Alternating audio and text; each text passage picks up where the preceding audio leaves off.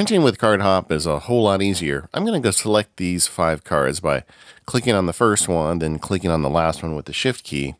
And then I'm going to go up to the File menu and say Print the 5 selected contacts.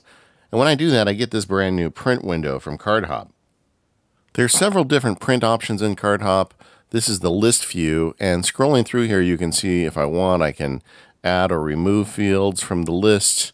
I'll go ahead and put that one in, take that one out, I'll put the URL in, and when I'm done I can go ahead and print it. I'll go ahead and print this one to PDF.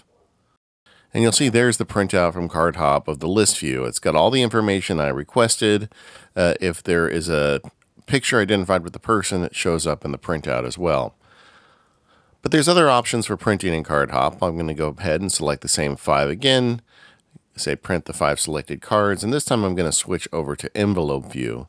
And this would give me the ability to print an alphabetized list of envelopes for just those people. Going back to the idea of holiday cards, this is a great way to print those envelopes.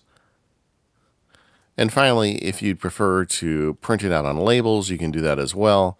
They've got settings for the various Avery label size and forms, so you can pick the one that you have. Set it up just the way you want and click print and you're good to go. I'll save this one as a PDF too so you can take a look at it. And that's how it would look coming out of your printer. If you had fed Avery labels, you'd have labels ready to go.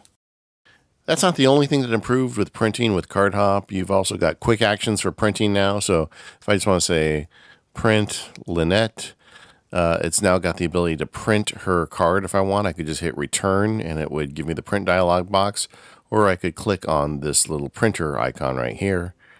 And there you go. I've got the ability to print her card out as a label or an envelope or a list. Between the smart groups and the label printing, you've got your holiday cards licked with the new version of Cardhop.